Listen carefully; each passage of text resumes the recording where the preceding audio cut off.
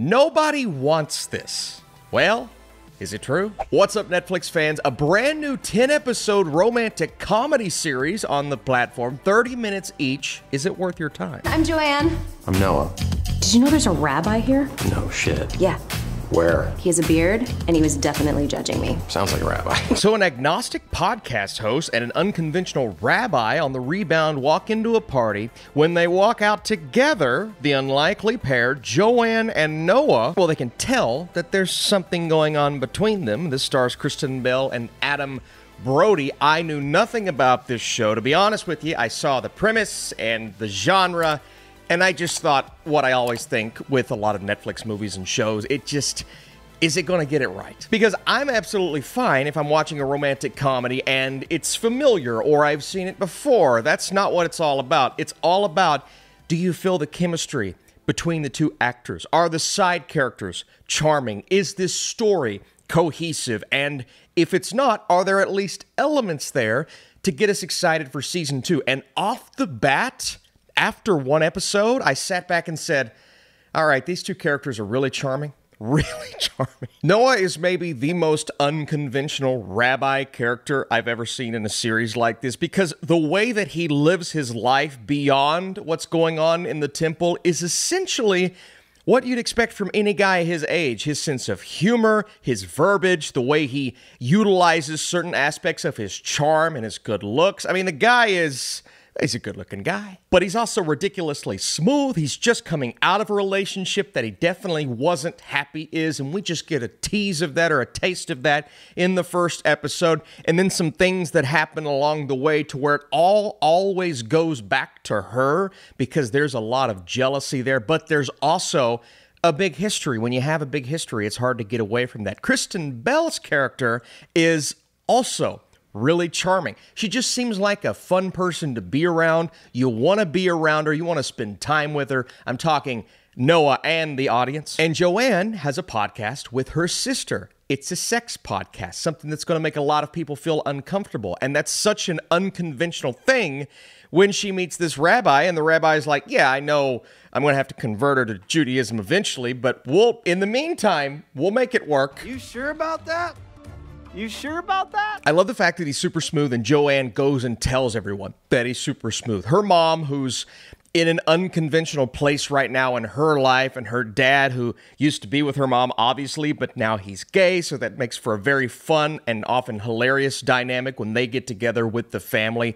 But she goes and tells them, hey, this guy, I mean, he's making moves that I've never seen before. He's telling me to put down my stuff, just to gaze in my eyes. And I'm sitting here going, all right, this guy's got it. Do I have my notepad? I mean, I'm married, so I don't need it, but... Okay, guy, settle down. But the show is called Nobody Wants This because in the beginning, nobody wants it. Joanne and Noah, they don't even know if they want it because they know what's going to happen eventually. They also know that they shouldn't really be together. Joanne's talking about her past relationships. At one point, she calls someone, and the guy on the phone's like, you know you're a terrible person, right? You don't learn too much about her history, her dating history. It's essentially just kind of the place that she is in her life. She feels like she needs something like this. The good guy, if you will, but the good guy with a lot of charm and riz.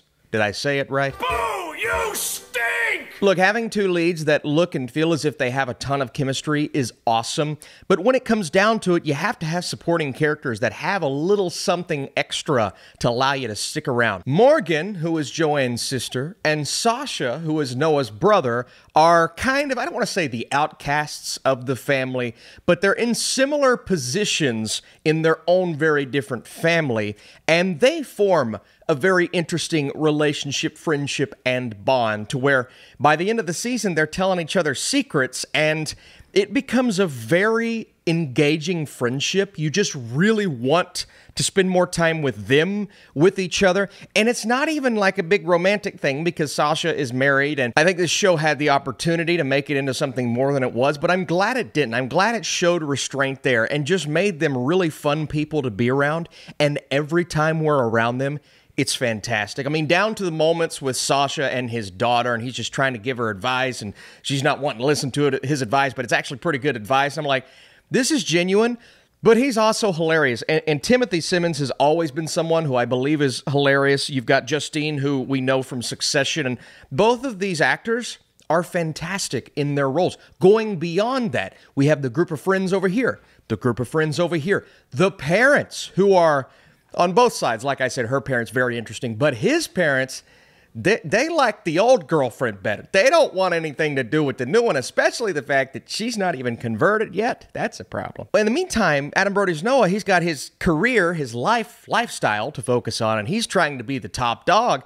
Well, he doesn't know if he can do that, because to do that, you can't be with someone who hasn't converted. And so there are obstacles and issues that you know we're going to run into eventually. And as the story goes, we do. And it feels like every episode, or at least every other episode, they run into some kind of obstacle that isn't the big obstacle. But by the time you get into the big show, well, we have to address those things. And so the creative spin on a show like this is you have to make every episode deliver on something that causes a little bit of drama, even if it's down to a secret that is silly in theory, but it actually works in execution.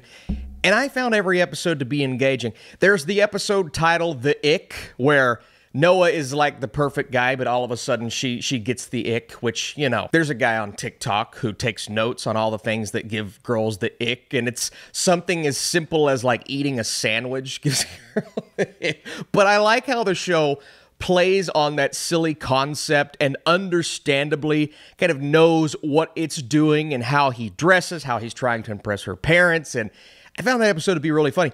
I found this show to be really funny, like across the board. Yeah, the romance is great, but it's funny. And that's going to keep a lot of people engaged.